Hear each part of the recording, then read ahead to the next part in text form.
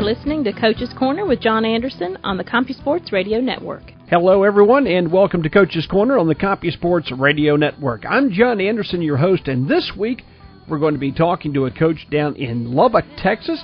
His name is Blake Sandford. He's the wide receiver and strength coach down there at Coronodo High School down in Lubbock, Texas. And down at Coronodo High School in Lubbock, Texas, they run the Flexbone. And we'll be talking to Coach Sandford about wide receiver techniques in the Flexbone as well as their weight training program. And Coach Sandford was a lot of fun to talk to. Blake Sandford, Coronodo High School, Lubbock, Texas, next.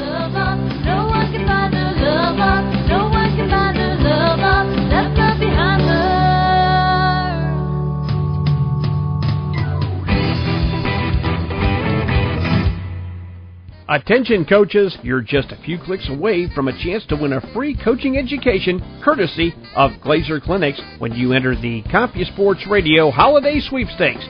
Just complete a short survey that will take you 2 minutes or less. Tell us what you think about the Coach's Corner radio show, and you will automatically be entered into a drawing for a free Glazer Clinics Season Pass.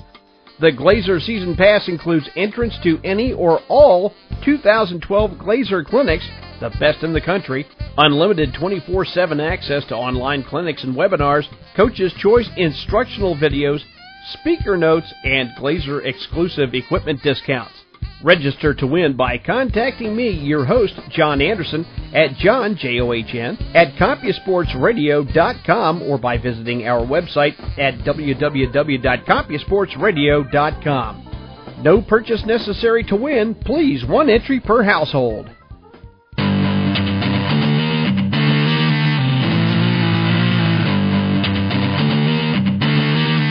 This segment of Coach's Corner is sponsored by CompuSports, publisher of the EasyCut video editing software program. EasyCut works for any sport and starts at just $195. EasyCut, the affordable video editing software, available at CompuSports.com.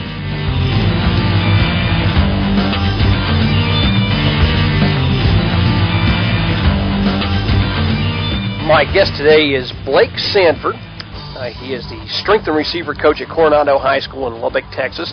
And for those of you, and maybe it rings a bell here a few weeks back, we had Coach James Vent on. Wasn't he at Coronodo High School also? Yes, he is. Blake Sandford is one of his cohorts out there, or maybe partners in crime, we should say, because Coach Vent and Coach Sandford are teaming up to try to take over the 5A classification of Texas football. Are you not, Coach? Yes, sir. You know, we looked on a wall of our turf room, and there's just not enough banners that signify any kind of football success, and we aim to change that, and we're going to change it through hard work. Is one of our main phrases that we tell the kids. Is you can do a lot of things, but you can't get outworked, and we're in complete control of what we do between our minds, and that's what we're trying to get a name for ourselves out there, and just trying to let these kids enjoy what it. People always complain about two-a-days and the heat and the hard work and everything, but I've never heard anybody complain when they come out of that tunnel at Jerry Jones Stadium in Dallas, Texas. They don't complain in December because of all the hard work you do in the July and August and September. You guys, especially yourself, Coach Sandford, you've got more weight room drills than Duncan has donuts. That's the rumor on the street. Well, I like to play around with the kids. Now, I do the things beforehand, my own self, before I let them do it. And it's kind of a funny thing to watch them say, "You want me to do what?" But you know, we get some big 270-pound boys trying to do a pull-up, and it's kind of funny at first, but before long, when they actually pull themselves up off the ground and get their chin above that bar, and they think, "Wow, I can do a pull-up now," and it's pretty interesting to watch them do that kind of stuff. So, well, I flunked pull-ups, so that's why I'm 4'10", 310 pounds. No, I'm not quite that big. Let's talk about a little bit about your background. You've got an interesting background here that let's go ahead and talk about. Sure, I was the smallest guy in junior high. In fact, I didn't even get a same color jersey. It was one of those don't hit this guy kind of guy. I've always worn glasses, so when the rec specs first came out, I looked even funnier. We had to get the T-bar helmet back when I was playing. But eventually, puberty was good to me, and I was able to grow. In fact, I did grow after I graduated high school. I wish I'd have had the size when I was in high school, but I didn't. But I was actually fortunate enough to play receiver in college at a small college, but I did get to play and actually caught a pass, and that was pretty much a highlight. But I always felt like I could coach and have a compassion for the little guy. And from then on, I started getting in the weight room, experimenting with all that kind of stuff, and getting some size on me. And obviously, when you get in the weight room and you start working out and you're doing that kind of thing, no matter what it is, no matter what your age, I've never met a man or a boy yet who hadn't done a workout and not looked in the mirror when he's done, and he feels good about himself. And that's kind of the attitude I want to permeate with these kids after they're done, to show off a little bit. We call it curls for girls. We don't do a lot of curls, but it's one of our funny phrases that we say in the weight room. But from then on, when I went to college, I thought I was better than I was, and I transferred schools, and it didn't work out for me after I got through playing 2 years at one school. I went to another school, and I thought I was better than I was, and I wasn't. And I started playing rugby, and from the rugby end of that deal, I really started hitting the weight room hard and heavy, and got to meet, a few guys. Scott Warman at the time was the strength coach at Sam Houston State, and his wife was Mary Ellen Jarumbo. And I got to meet with those two people, and Scott was I think he was the third-ranked powerlifter in the world at the time. And Mary Ellen Jarumbo, she was one of those Rachel McLish girls that was on Muscle and Fitness. And she was big into bodybuilding and strength training and all that kind of stuff. So I was able to talk and get some knowledge base from them. And I was able to go to Houston and work at Gold's Gym. Now, one of the things at Gold's Gym is they like to push get memberships, but I didn't want to do a membership guy. I wanted to do the strength training and fitness training for people, just general people. Well, the guy that was working out one day his name was Joseph Degnart, and his stage name or wrestling name was Ivan Putski. And I got to work out with him for a full summer, just me and him, and we were hitting it like we were old pals. And he taught me a lot of stuff of what he used to do across the continent. I can't remember exactly where he's from, but I guess he was a Polish assassin or something like that. But he was involved at one time in his career with the Olympic lifting for his country. And so we talked a lot about strength training and hitting it hard and heavy. And from then on, I just started studying and talking with people. I was able to talk to Dana LeDuc, who was at the time the strength coach at University of Texas, and just kind of get a general feel of what's going on. Now, when you're in a high school setting, you obviously have to tailor and just kind of like a recipe. You help your kids the best you can. You can't really do everything you want to do in a single session. You have a lot of kids, you have limited facilities, and it's you try to put them in the best position possible. So as I progressed through, I've coached in every classification in the state of Texas, and it's from 1A, the small school, to 5A, the big school. And each one of them has their own set of advantages or disadvantages, and so we've always tried to make things work within that school, within our kids. Some kids are great at lifting, and some kids, they never really like to be in the weight room. And ultimately, we found that if we hit them early and teach them proper technique, teach them that it's okay to be in the weight room and it's okay to feel this, that the end result will be a whole lot better once they get to 17 or 18 or 19 years old. So it's been kind of a work in progress. I like new ideas. I like talking to different people. We get, the guys at Westside Barbell in Ohio. I've talked with them. I like CrossFit, where it's a general overall body strength training. I like aerobic. I like yoga, all that kind of different stuff. We try to put in everything that we can, even insanity videos with Sean T that they advertise on Beachbody on those infomercials. We try to pull in everything that we can that might give our kids a little bit of an advantage or a little bit of a mindset or a little bit of a confidence factor that'll get them to coming back. It's like a golf shot. You hit one good golf shot, it keeps you coming back. And it's kind of one of those things.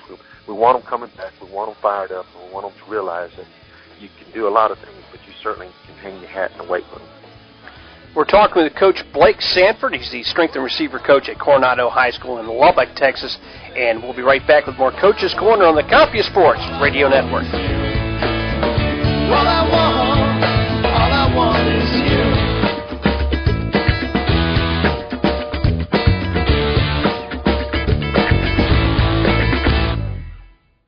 Track your entire equipment and clothing inventory in real time with Athletic Equipment Manager. You'll know where it is and who has it. Quickly add or adjust inventory levels. A tag system assigns and tracks each piece. Look up the status of single items or groups of items. Assemble and print reports for each athlete or entire teams, any sport. And it works in single and multi-user mode. Even on your laptop, Athletic Equipment Manager puts you in control. Download it today and try it for free from CompuSports. Coachbook is an online network that allows sport coaches to connect and network with thousands of other coaches. Members can search for jobs while posting and viewing coaching articles and videos. Join us today at www.mycoachbook.com.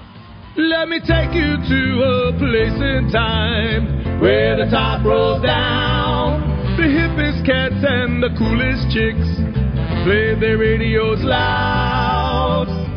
This segment of Coach's Corner is sponsored by CompuSport, distributor of the Playmaker Pro and Coach's Office Playbook software packages, available at CompuSports.com. We're so new. Diana, Laura, Peggy, Sue, finger snapping, yeah. Coach Blake Sandford is my guest. He's the strength and receiver coach at Coronodo High School in Lubbock, Texas. And down in Lubbock, Texas, at Coronodo High School, they run the Flexbone down there. You've got guys going back in motion and flying all over the place, and you're trying to hit the corner and doing all these things. But as a receiver coach, you do some things in your pregame and your individual group efforts. Tell us a little bit about that. I use a lot of stuff from Oklahoma State. Gunnar Brewer happens to be, he's at Ole Miss now, but he was at Oklahoma State, and he and I talked and became pretty good friends, and we talked a lot about what it takes to be a quality receiver and stuff like. And there's a lot of guys that put a lot of stuff out there. Now, you can spend a lot of time doing a whole lot of stuff, or you can concentrate on a few things and get really, really, really good at them. And so what we do, being a receiver in high school, it's almost like a junior high setting. You're going to have some real big guys, and you're going to have your little bitty guys too, and they all have to be formidable when they get out on the field. And you never know when you're going to get caught, and you might need to dump it to somebody. And you can't always send your best receiver out there, or your so-called quote best receiver, because your little slow guy might be the one who's open, and he needs to be able to learn how to get separated and learn how to catch a football and learn how to get upfield. And so we start every practice with footwork and cone drills. For instance, we'll start on the sideline. I'll set 4 cones out, and we just take our time and we work on our foot and our hand and our elbows in tight, and we just work on plant. We work on a stick foot. We actually say it. We'll run to the first cone, we'll stick it, and then we'll push off with that foot and go to the next cone, and so on and so forth. And we do a 4-cone drill, we do a zigzag drill, and everything's based on putting our foot in the ground, sticking it, and getting to the next cone without losing any speed. And we do those kind of cone drills, and then we progress into just separation techniques where we learn to get up on a defensive back and then past the defensive back without trying to lose any speed. And we really try to run on the guy and then drop our hips and without losing speed is probably the main thing. We do a lot of, I guess, hand drills where we call them Jackie Chans. I guess the guy at SMU put that name out there, but it's kind of a Jackie Chan drill. We don't sit there and work a whole lot on rip and swim. We just do one move where it's kind of like wipe on, wipe off type of deal. We get gone. That's the main thing. I want them to get gone. But the most important thing I tell them is the defensive back doesn't know right off the bat if it's going to be a run or pass unless you tell him it's going to be a run or pass. So if you come off that ball slow like it's a running play, then he's going to know immediately, and it's going to be he's going to spike immediately to the ball. So we take off as fast as we can, but now we have to be under control. And so our first drills, we probably spend the first, if we've got 15 or 14 minutes of a individual setting, we'll spend probably the first 5 minutes just doing footwork drills. Any kind of footwork. We'll use the line. We'll start on one side of the yard line and run about, 7 yards down the field, stick one foot only across the line and plant and go, and we'll do a 90-degree turn, and we'll plant and do a 45-degree, and then we'll plant and come to a complete stop. Everything's under body control, everything's sticking foot, and everything's getting gone. And we'll do that as our warm-up. We do it every single day. We do it in practice. We do it in games. And that's our warm-up. And it's just to get them in the mind frame of being a receiver.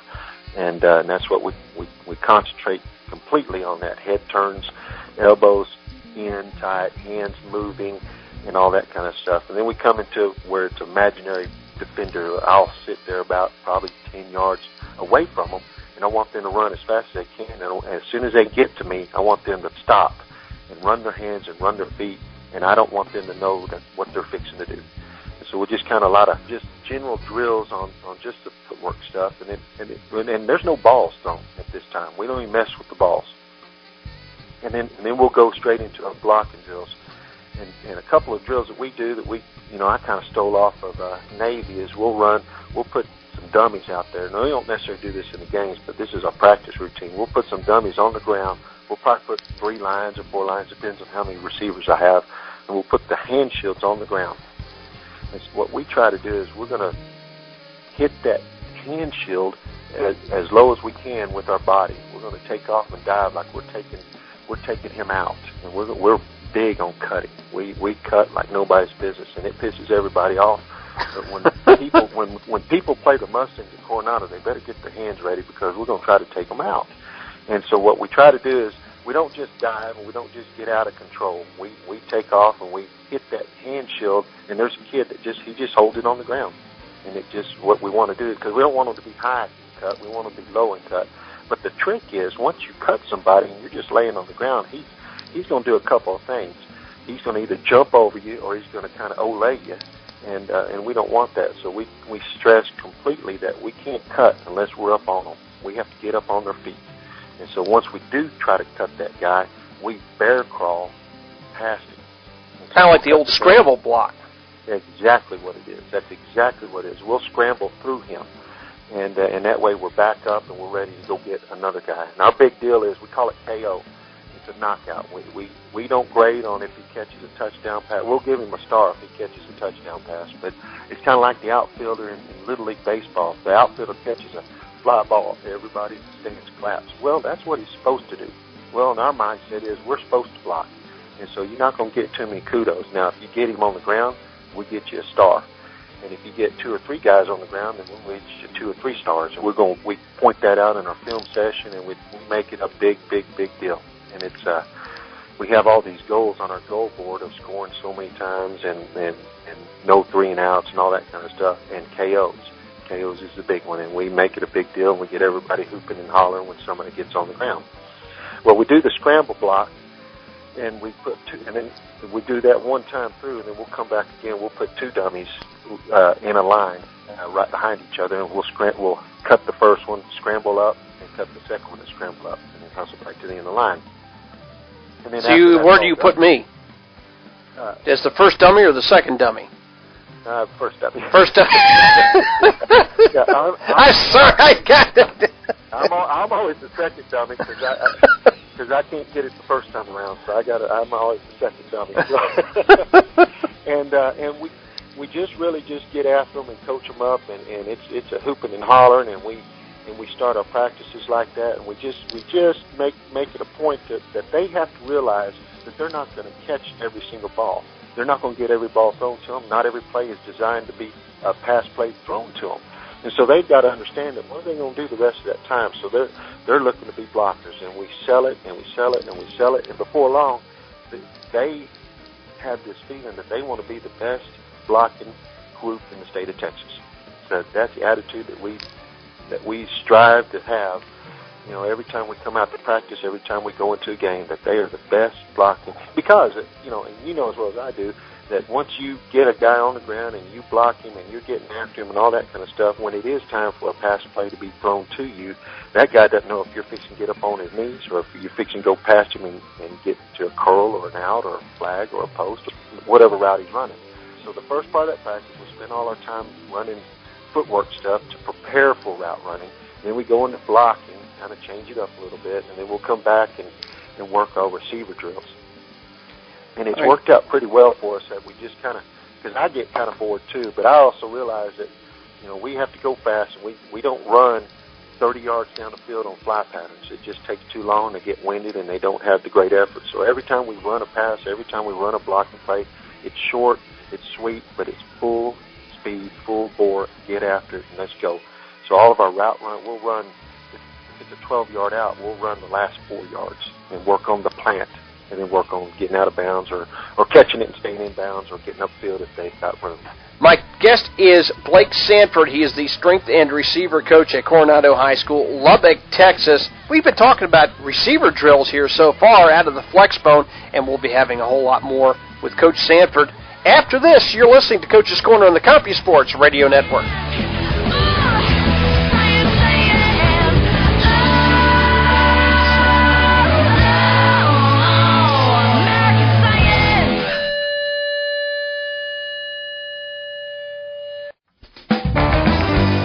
Coaches helping coaches. We have all heard this is the message behind Jerry Campbell Football. Now, Coach Campbell has upgraded his website to make it easier for you to navigate and find material you need quickly to become a more effective and knowledgeable coach.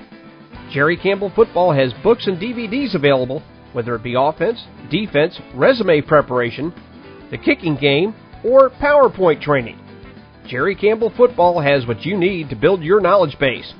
Whether from using a traditional approach to cutting-edge technology, you can enhance your knowledge in nearly any area. All this and more at www.jerrycampbellfootball.com. That's www.jerrycampbellfootball.com.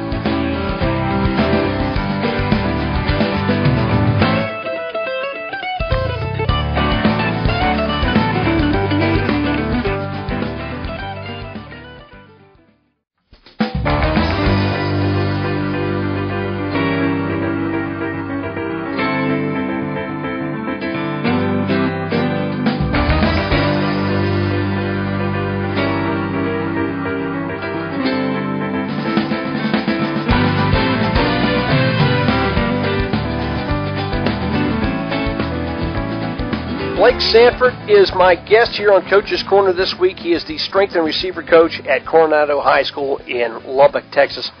Coach, you wanted to talk a little bit about the stalk blocking, and to me, I don't think you get those 1,000-yard rushers with any kind of split receiver unless these guys are good blockers. That's exactly right. That's our big selling point to these guys, because everybody's dad of a receiver, they want him to catch all the touchdown passes. Well, they can't catch them if we're not running the ball and running it effectively. So we've got to be able to be good blockers on the perimeter, and it is a big, big deal. Our head coach even comes down and he makes sure that those guys are getting their ears scratched, because he knows, and our offensive coordinator knows that our job is crucial. It is one of the most crucial things. We got to get a snap, we got to get the handoff, but after that guy that's running that ball, he's got to have the confidence in that perimeter receiver to be able to run off of that guy that's trying to trip him up or whatever he's trying to do. So we can't cut every single play. That's just not going to happen. Sometimes we're just going to have to stalk him, and so we work a lot on the stalk block. After we do all of our footwork drills and we do all of our cutting drills, we'll come into a stalk block drill, and several things we try to stress on. Everybody's going to be a little bit different. But the main thing is you might have a big old defensive back or a linebacker or a safety that's out there, and we might be just a little guy. And how is he going to block this big guy and spring him? Well, you don't need long. You just need a little bit. And so we stress on the distance. It's going to vary between 4 to 7 yards before we break down. But what we're looking at is we're looking at his waist and we're looking at his feet. Once that defensive back sinks his hips, he's fixing to react to something, because he sees through us to where the action's happening behind us. So once he sinks and he stops, we stop, and we drop our hips, and now we're in a good athletic position, kind of a free throw shooting position or something like that, where the hands are up. Now, he's going to run one way or another. Once he decides that he's running a particular way, we're going to run with him. It's hard to change the direction of a defensive back once he makes his mind up he's going to that direction, but it's easy. Once he decides that he's locked on and he's zeroed in on his target, we're going to run him, and we'll run him right across the field if we have to. Instead of trying to turn him and convince him to go another way, we're going to run him the way he's going, because it's kind of a karate or judo type thing. We're going to use his body against him. And what we try to do is our hands are up. If our hands are down at our sides or at our thighs, we're not as effective. But if our hands are up, we're going to try to grab cloth, and we're going to grab it up above his chest, and we're trying to grab, not around him, but inside of him, and try to grab his cloth first, and try to be just as strong as we can, forceful, to run that guy, wherever he wants to go. And if we have a chance to turn him, that's fine. But we're not letting go, and our feet are moving, and we're as hard as heavy as we can be. And we work on that live. We do all of that as live as we can be. And if they're not live, then they're doing up downs or running across the field and back and whatever. But that defensive back is, in our practice session, he's got to be just as heavy as he can be. And one of the kind of drills we do is I'll be a quarterback, I'll set a defensive back, which is another receiver out there, and I'll set a receiver out on the perimeter and a running back behind me.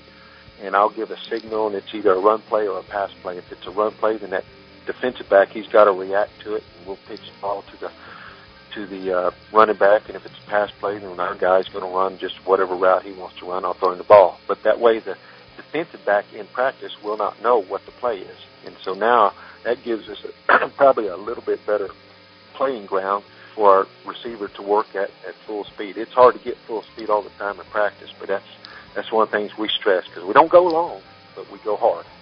And so we'll work that stop drill over and over and over and get as good as we can at it. And then now they have two blocks they can use. They can use the stop block and they can use the cut block, and it's great. And if you can just run him out of bounds, that's even better. But if you can't, then you're going to run in direction. We use him against himself, essentially. But our hands have to be inside, and we're locked on, and we don't let go. And then, hopefully by then, our backs have done their job, and they'll read our butt and set the block up nice and all that kind of stuff. I'm a receiver coach, but I also get after the running backs. If they can't read what we're doing, then they're getting the wrath of me for long, because we're out there fighting for our lives. And especially if we got the runt guy against the big guy, that guy, he can't hold him forever. But but we do get hands on, and we do get flagged for holding sometimes. But that's just part of the game. But it's fun. They have a good time with it. But it's live. It's hard. It's heavy. We throw the dummies away at that point, and we get after it. So but it's all a matter of getting our hands on them.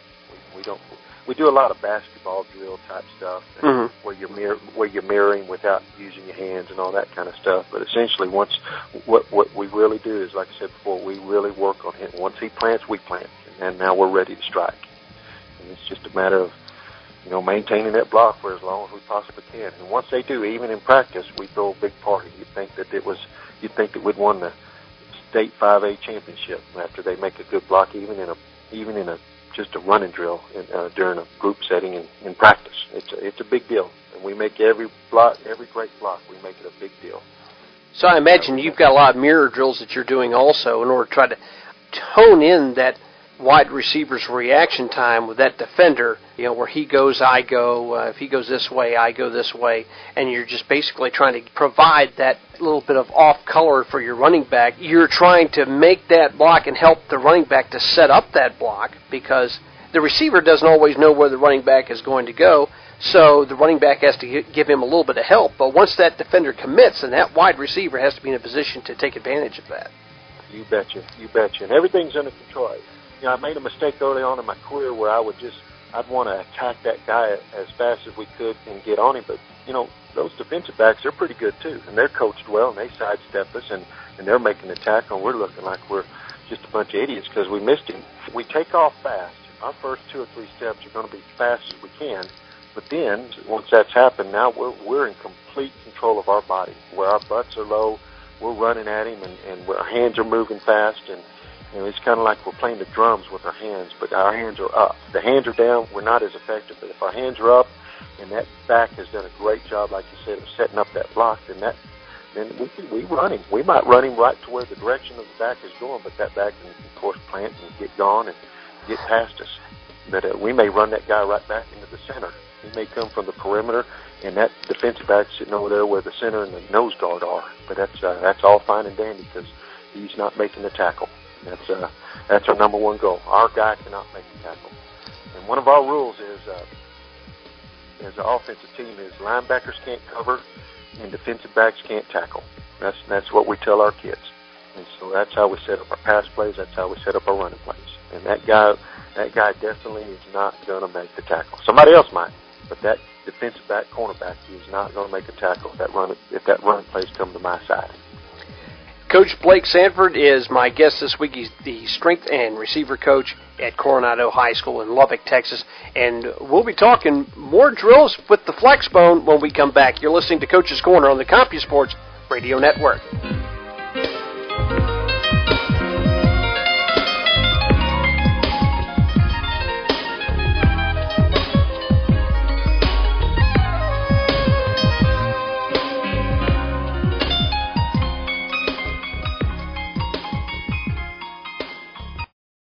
Welcome to CoachingWare.com, a multi-sport online software store from CompuSports, a recognized name in coaching software for over 25 years. Software for scoring and statistics, playbooks, scouting and video editing, recruiting, and equipment inventory, online resources and tech support by live chat, email, and phone. Order online 24/7 with several payment options. Get free shipping, express delivery, or instant digital downloads. Quality coaching software from leading publishers in one place. CoachingWare.com.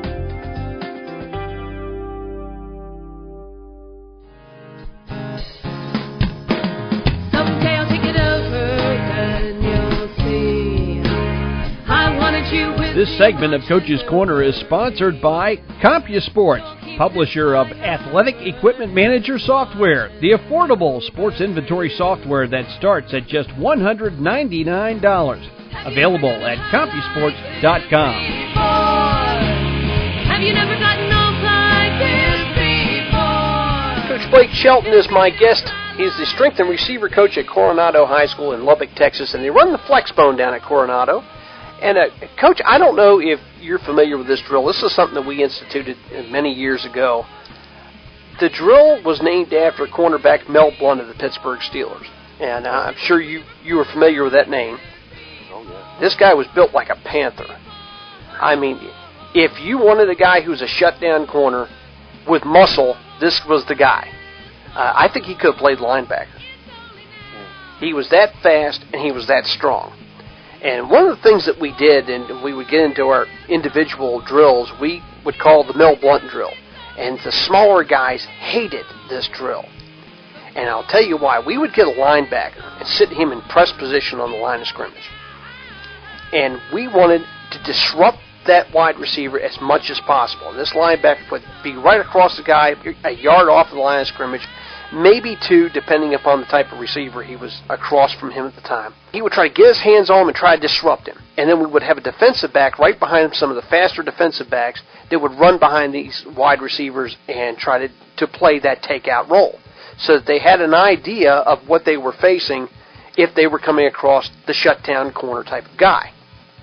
Because one of the reasons that you started getting these hands-off drills in the NFL early on was because Mel Blount was taking them out. Throwing them ground, pitch them over to the sideline, throw them through the pizza container. I mean, he did whatever he had to do, and he was very good at it. So they made this rule because Mel Blount was so good. So we created the drill that we're going to have a big guy there to get his hands on you. You got to get around him, and then you have to run like the wind because this guy's fast too. Who's behind him? That's right. Yeah, that's great. And that happens because again, the receivers, they're in various degrees of puberty in high school, and but those seems like every defensive back we get is just trying to maul us, and so we do something exactly similar. We'll set a defensive back into a press position. He's just going to stand there, and we'll put each receiver on a yard line, so we're all 5 yards apart. And I'll tell them, okay, we got an inside press, and I'm on one side, so I signify the ball.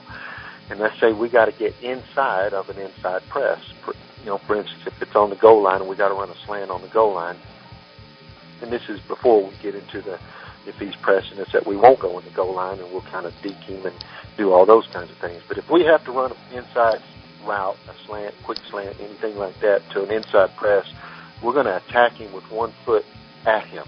So if I'm lined up on the right and our defense backs on our immediate left pressing us, we'll step at him with our left foot. It's just a quick foot step.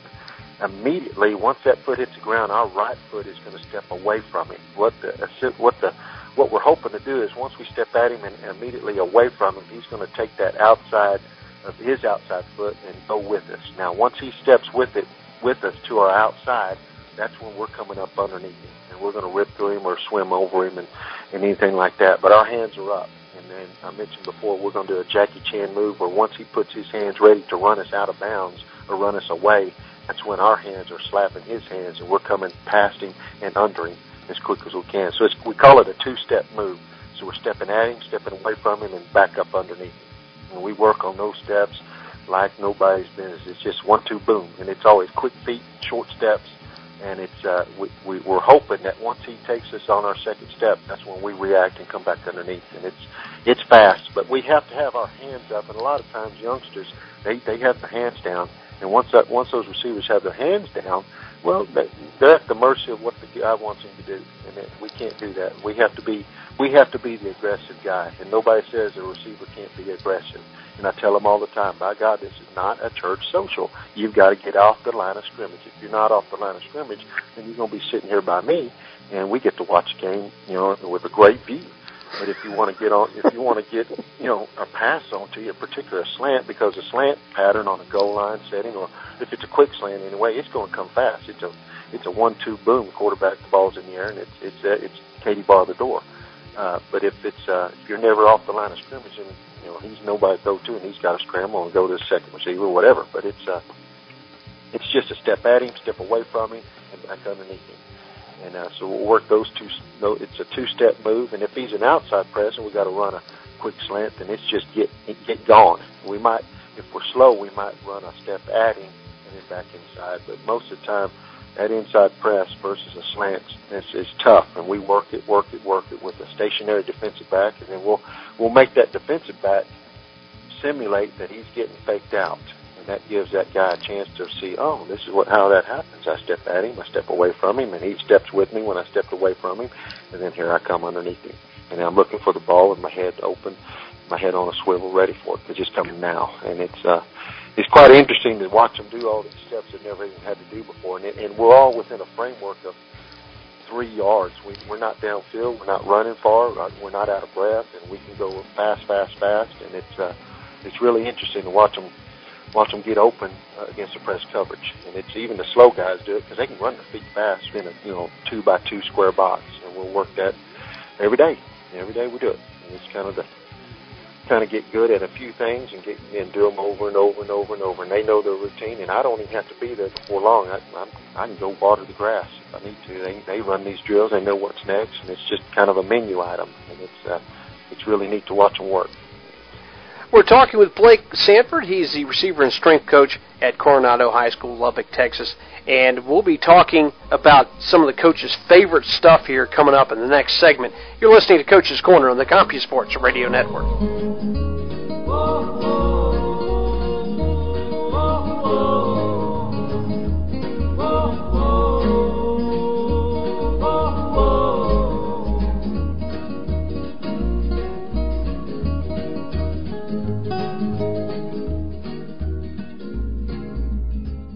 If you are interested in becoming a sponsor on Coach's Corner on the CompuSports Radio Network and you'd like to place your commercial right here on this program, just email me, John, John, at CompuSportsRadio.com. That's John, John, at CompuSportsRadio.com.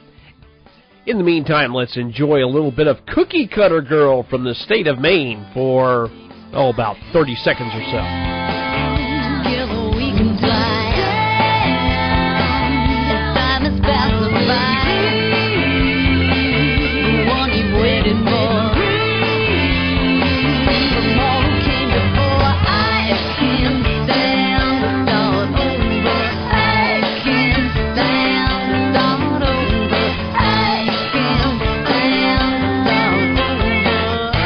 Without you, without you,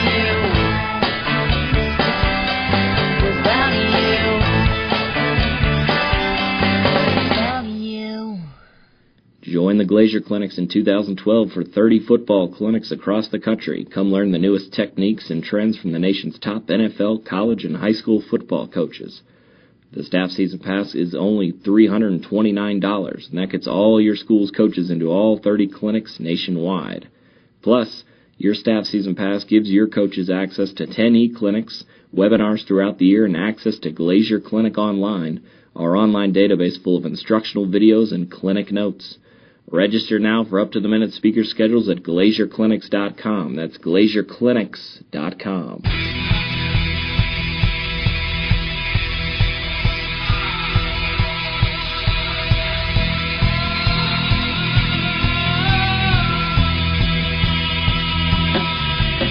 Coach Blake Sandford is my guest this week, strength and receiver coach at Coronado High School, Lubbock, Texas, and the coach has just been waiting, chomping at the bit to get to this next topic. Since he's also the strength coach down there at Coronado High School, Coach, when you're in season, what are the things that you really concentrate on with the football team in the weight room?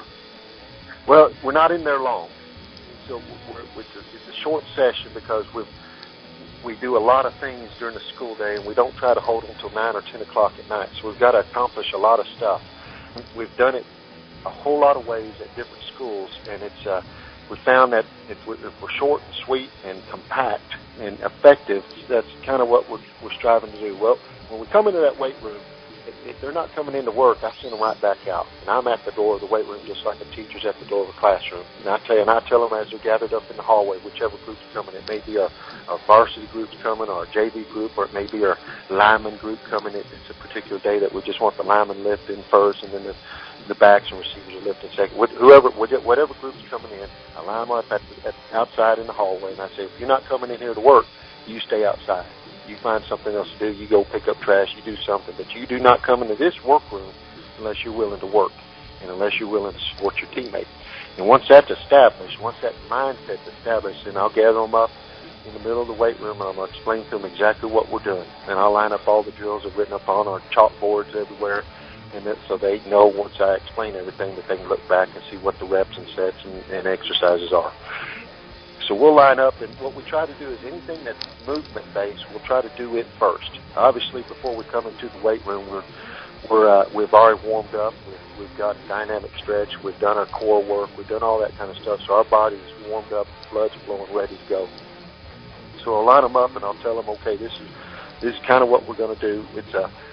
We may lift in season, since we're talking about November lifting and all that kind of. If it's a fall lifting season, we're shooting for a 2-lift lift.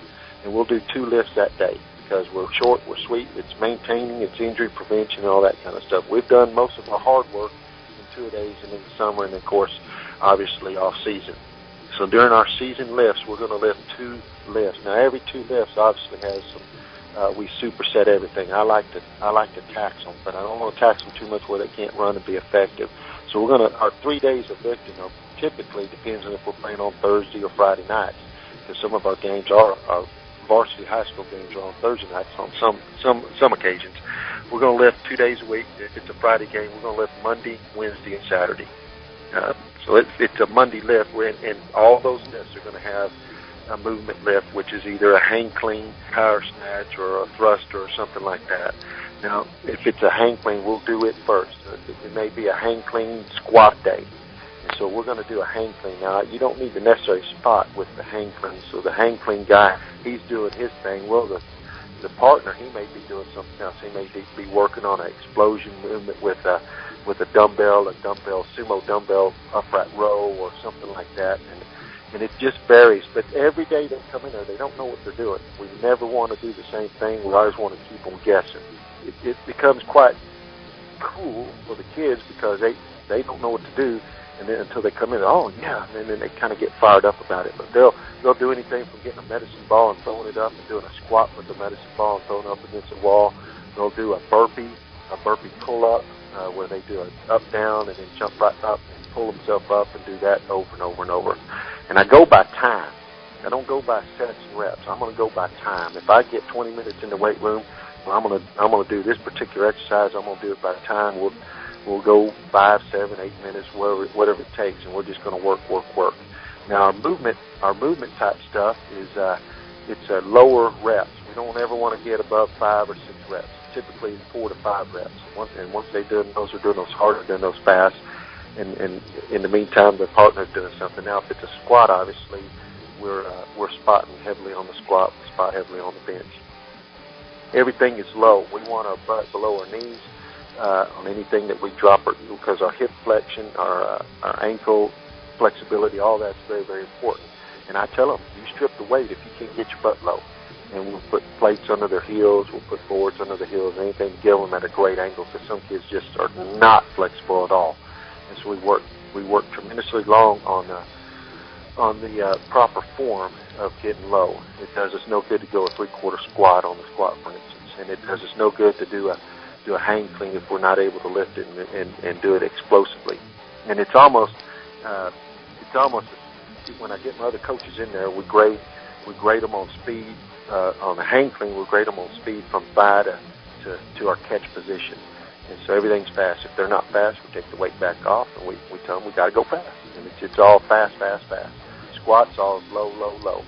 And we fuss at them, and they tell them that we're not looking at you. Quit looking at your partner who's doing 4 or 5 plates on each side. You worry about yourself and you get your butt low. And it's so, for instance, they're coming into the weight room, and I'll tell them, okay, we're doing hang clean 4 sets of 5 or whatever it is, or we're going to work 5 or 7 minutes, or whatever the course of the menu is today. And I said, this is how you're doing it. This is what we're looking for. I want your knuckles facing the ground. I want explosion from your knee or your second position to your catch position. It's got to be fast. We don't try to jump up too high, because once you're in the air, you lose your strength. There's no strength to be gained from jumping high in the air. But we do want a foot stomp, and we want a quick power explosion foot stomp. And everything's kind of a Olympic movement or Olympic powerlifting movement. So I line them up, I tell them what we're doing, and then the first things I say is hit. And then they're supposed to say, go to work. So the last thing they say, and the last thing that's even said before they even begin the procession of lifting, is to go to work. And that gets them another way to get their minds right and get their mind focused on what the task is at hand. If they get done with it, if I say it's 4 sets of 5 or 5 sets of 5 or whatever it may be, if they do get done, then there's no sitting and waiting and watching the other guy. They get in another set, or they go into another auxiliary lift. We might do reverse curls, we'll do more pull-ups, we'll do up-downs, we'll do upright rows, all kinds of things that I just pull from the menu. And then the menu is anything. The menu could be something I saw on Lifetime Fitness channel. It might be anything, but it's they're doing something. We'll do floor wipers where they hold the bar above their head, laying on a bench and work the core more, anything. But it's always about grip. Now, I mentioned earlier, we're talking about grip because our receivers have to grip the jersey, our offensive linemen have to grip, our guys on defense have to be able to grip to get somebody down. Everything's grip. We don't sit the bar down until we're done. We don't rest and re-rack and then start again. If we're doing 4 sets of a power clean or hang clean, then we're going to hold that bar through the 5 reps, and then we can set it down, rack, and then the next guy can go. But we're always holding on. If we're doing pull-ups, we're holding on as long as we can until we obviously can't hold on. But everything's about grip, everything's about explosion, everything's about movement, everything's about working hard, and it's about, but one of probably the most important things we do is I'm going to encourage, if you're my partner, then I'm going to encourage you. I'm going to take the focus off of my pain and encourage you and try to support you. That's another way we can build our camaraderie or our teammateship and all that kind of stuff. But a typical day might be, Monday might be hang clean and squat, and then Wednesday might be a upper body day. It might be a bench and a hang snatch. And then Saturday's going to probably be a full body, do 4 lifts or 5 lifts, and then call it good, because that's our day after our game. But and now, if we do hang clean on Monday of particular week A, we'll come back with something else on the next Monday. We won't necessarily do hang clean. We might do a high pull. We might do a hang snatch, and we might just switch it up. It just depends. A split jerk, any of those things. And whatever we do on Monday, we don't do on Wednesday. Coach Blake Sandford is my guest. He is the strength and receiver coach at Coronado High School in Lubbock, Texas. You've got Texas Tech right around the corner from y'all, don't you? Yes, I do. Yes, I do. And I talk and work out with those guys. I usually work out with them on Fridays during the summer, and that's been quite beneficial to me as well. In fact, the strength coach, both of his sons came to our football camp early in the summer. It was neat to get to talk with that guy. In fact, he's from a town that I used to coach at in Sweetwater, which is not too far from here. All right, I'm going to be asking Coach Sandford some questions here in the next segment. You're listening to Coach's Corner on the CompuSports Radio Network.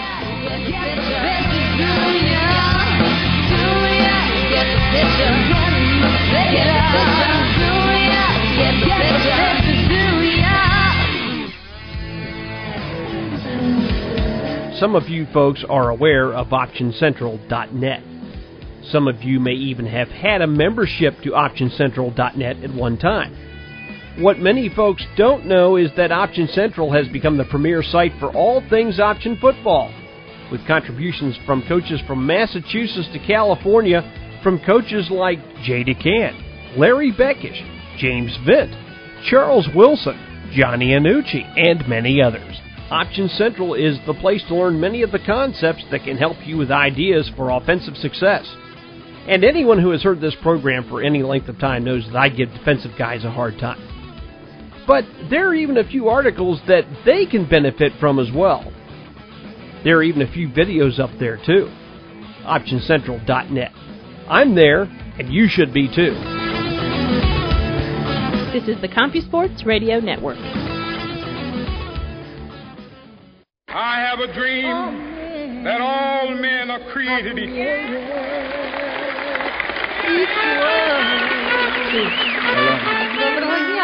Salam. Hola. Salam alaikum. Muka. Salam. Coach Blake Sandford is my guest. He's the strength and receiver coach at Coronodo High School in Lubbock, Texas. They are making a concerted effort to try to take the 5A crown down in Texas here this coming year. All right, Coach, are you up in the press box or are you down the sideline on game night? I have been both throughout my career. Here lately, in the last several years, I have been down on the sideline. I've been fortunate enough to. I got somewhat of a mindset, a gift, I guess you might say, of having a calm. I'm not calm any other time of the week, but on Friday nights, for some reason, clarity is good to me, and it's I'm on the sideline and I'm helping get personnel and helping the head coach with decisions and all that kind of stuff. So yes, sir, I'm down on the sideline. It's I like to think of myself as a conductor of a game. I like to I'm fully aware of timeouts. I'm fully aware of how much time we need, where the ball is spotted, all that, who's referee, what all that kind of stuff. So it's kind of my job to make sure to help the head coach with his game management. He probably doesn't need much help, but he certainly relies on me for that kind of stuff. And then my main job is personnel. I make sure that we got the right personnel in the game at the right time. We don't want any penalties of having too many men on the field or not enough men or not the right personnel. We don't want to break the huddle with 12 or anything like that, and that's my main job. And it's something I take very serious. It's important. You need your best effort, and you need your best coaching effort, your kids and your coaches. So we dial in. And our grease gets hot, and we certainly are fully aware of what's going on, but we make sure that I even make sure our coaches are dialed in and they're paying attention, because if somebody gets hurt, I need to know who gets hurt. I need to know if he's going to be able to get back in the game. I need to know how many people are available for this and that and all that kind of stuff. And we got a special teams coach. We got offensive coordinators up in the box. We got defensive coordinators on the field, and we got me. And it's just part of the game management personnel type stuff that I kind of offer to our head coach and to our football program. Let's go ahead and give your head coach some props. Who is your head coach? Our head coach is Kent Jackson. He's been one of the leaders here in Texas, certainly here lately. He's very well respected, great Christian man. He's been on the board of directors of the Texas High School State Coaches Association, and in fact was even nominated to become the president of the association, which is one of the biggest in the nation, if not the biggest. And he is very well respected. He's a great man in church. He leads the choir. He does a lot of good stuff. Matter of fact, he's put me up for the weekend while he's out on vacation. I get to stay at his nice house instead of my little old place. So that's been real nice. But he and I have been friends for a good long time. We've coached against each other and got a chance to coach with each other, and have been stuck like glue ever since. We go to the same movies and listen to the same music, and we eat the same food. And he and I just kind of bonded and work together real well. I wear a lot of hats for him, but I'm kind of his secretary, kind of his right-hand man, and take care of all the stuff that he needs taken care of when he's not there. And but boy, he's got it under control. That's one thing that Kent does real well, is he is a great organizer of men and young men, and he's been a role model for many kids, and just does a great job. And one of his attributes that I like to think about that he does real well is he brings the community together for the sole purpose of athletics. And being the campus coordinator and or athletic director, one of the things he does is he worries about everything. He worries about the other sports. It's not just about football, but it's about growing up people. And one of his sayings that we always say, it's not the X's and O's, but it's the Jimmys and Joes. And that's been said a lot by a lot of people, but we uphold that every single day. And we take our time and we go watch other sports and we watch other coaches and we hug on all the kids in all the other sports. And it's just he does a great job of doing that kind of stuff. In fact, he's got 2 boys that play for us and one of the boys I actually coach. And it's one of those kind of unique relationships, and he does a good job. He's been a daddy to a lot of kids throughout the years. Okay, now let's get back to you. I've got some questions that may or may not take you by surprise here. Okay. All right. You're on the sideline. All of coaches, we all know what the answers to these questions are for our own particular selves. So it's not something that we're going to surprise anybody with because everybody else has seen it too. Let's see. Your offense is on the field. Your near receiver goes down and gets basically pitched by the defensive back. Do you, A, absolutely blow a gasket and yell and scream at him? Do you, 2, kind of give him the look? Or, number 3, do you let the head coach yell at him? Or is it D, none of the above? I try very, very hard not to get after a kid right there on the sidelines. I call it Hayes in the barn throughout the week. If I'm going to get after somebody, it's going to be during the week leading up to the game. During the game, if he's not getting it done, if he's just getting tossed around like a rag doll, then I need to find a better position for him or put him in a better position so that he can be successful. When somebody asks us how our team is, I tell them that we'll know in 15, 20 years after they've graduated and after they've left us what kind of mark did I make on them later on in life. So getting after him particularly, now that doesn't mean I don't just fuss at him a little bit, but I'm not going to blow a gasket at him. He may not go back in the game for a while, but I also like to have a short memory. He may mess up on this play, but that doesn't mean he's going to mess up 2 plays later. It's kind of like the guy in baseball. He may strike out in the first inning, but that does not mean he's going to strike out the next time he gets up to bat. And so his confidence level as a young high school kid has got to be as high as we can make it. And I truly believe a coach can ruin the confidence of a kid quickly. Mm-hmm. He won't be effective at all later on down the line because that kid may get us a block. He may get us a block in the 4th quarter with 2 minutes left. That's going to win us a ball game. That's a great answer. When I first started coaching, I was a raving maniac, and I'll be the first to admit. But as I began to kind of calm down a little bit and see what was going on, it's like you said, you're not going to win every play. And just because you might get bounced the first time or 2 doesn't mean that you're going to make you're not going to make the adjustments as you go along and make that a learning experience. Oh, yeah. Remember when Jackie Smith dropped a true touchdown in the end zone for the Dallas Cowboys? Oh, yes. Yes, I remember that. And he's in the Hall of Fame. Mm-hmm. Jackie Smith's in the Hall of Fame as a tight end. But he dropped that pass, and everybody was just going nuts about how could he do that. And I always thought about him, and I always wondered what his coaches said to him after that was over and what his teammates say to him. I know what I say to him, Diddy Copp's pass. I say, well, you're going to get the next one. You've worked so hard to get the next one. You can't worry about what's happened a while ago, but you can worry about what's in your head right now and what you can do the next play out. And more times than not, those kids go out there and they do. They get after the next play. They make a great block, and it goes back to what I was saying earlier. We just jump up and down and we hug them and we scratch your ears if they do something even remotely good. Because 9 times out of 10, everybody sees what you don't do, and they never see what you do. And then you might be painting a wall, and you get every wall painted, but if you miss one spot, most people see the spot you miss instead of the beautiful paint job you did for the rest of the walls. Well, I don't believe in that. I believe in finding something that they did right and loving on them for what they do. It's a game, but it's a game that requires great effort and great commitment, and it requires commitment from them, but they need to know that they've got commitment from me, and they get it every day. They don't know if I got troubles at home. They don't know if I've got bills, and they don't know anything. They get my best effort because that's everything. Every day I come in, my grease is hot, and I want their grease to be hot when they come in, because they got a million things they can be doing too. And it's we want it to be just a great experience, both in game and in practice. And it's you don't want your games to be just a toil and turmoil just because coaches are just ripping them left, right, and center. I don't believe in that. We don't cuss at our kids. We don't get after them at all. We could have moms be on our sidelines and they'd never hear a cuss word from us. You used to like to get the parents involved, at least in the practices, and explain to them if you have a problem, and sometimes you're dealing with single parents. If you've got a problem with them and they're out of line or they're giving you a hard time, let me know about it. We'll take care of that right here. And that seemed to get a lot of parental support right from the get-go. Oh, yes.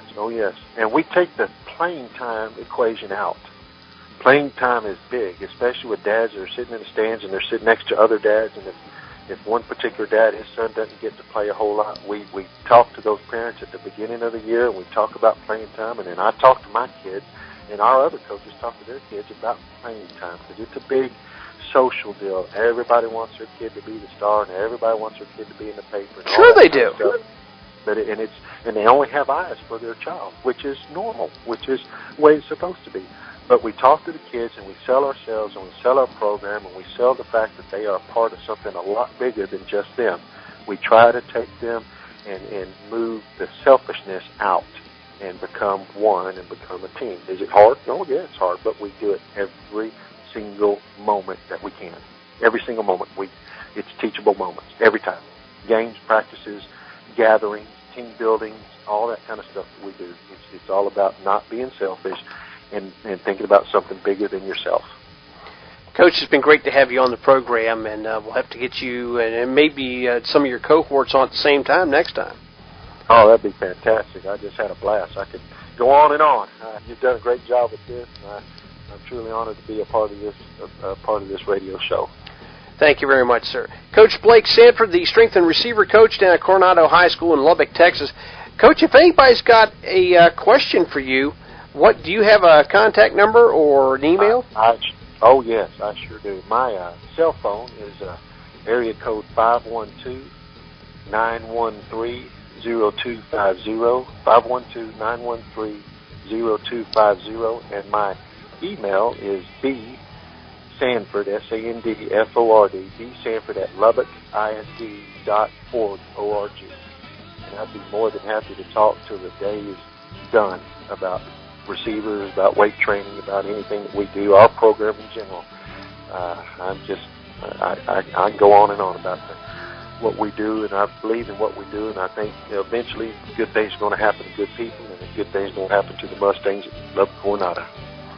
Absolutely. Thank you very much, sir, for coming back on the show. You betcha. Thank you. For the rest of you, some final thoughts right after this.